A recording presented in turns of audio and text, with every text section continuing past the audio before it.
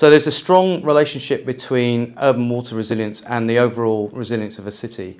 We're aware that many cities around the world are going through extreme water challenges, and that may be too much water, it may be too little water, so flooding or water scarcity. At the moment, there are a number of approaches to bring together and understand urban water resilience, but there isn't an end-to-end process that takes you from the early understanding the catchment and city, moving forward to the full diagnostic suite, linking in with the City Resilience Index, and then showcasing and highlighting other tools that are available, and moving forward into the intervention phase. The CWRA is for the stakeholders involved in urban water resilience. So as a practitioner, it will allow you to diagnose urban water resilience. It will help bring together and convene the key stakeholders for urban water resilience, but it allows you then to interact with the city, its wider catchment, with corporates, public and private entities, to first of all diagnose urban water resilience, but then moving forward to do something about it, to enhance the urban water resilience of your city and catchment. The approach includes 5 steps, effectively understanding the hydrological water cycle, the catchment which the city sits within, but then it brings together all the key stakeholders who have an interest in water.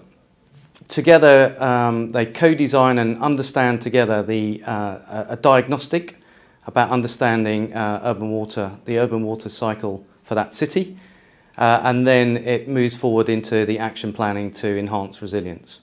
And then it moves into actual implementation of the projects that will enhance the resilience of the water cycle, and monitoring and evaluation. The framework itself is just one component of the city water resilience approach.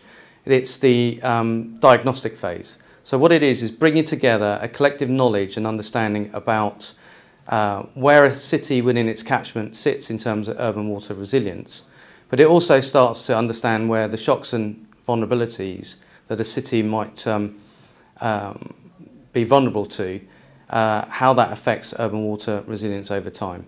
And it begins to understand where the gaps are in terms of urban resilience, and starts to think about what implementation of interventions might look like.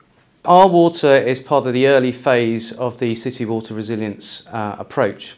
It brings together the key stakeholders for the catchment, but also the city, and allows those key stakeholders to understand the roles and responsibilities of each other.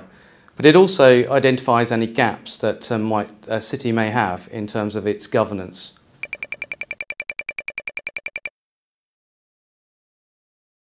All the tools and the methodology are available online. So Our Water is available, it's a digital online digital support tool, but also all the documentation to help you with the city water resilience approach is available.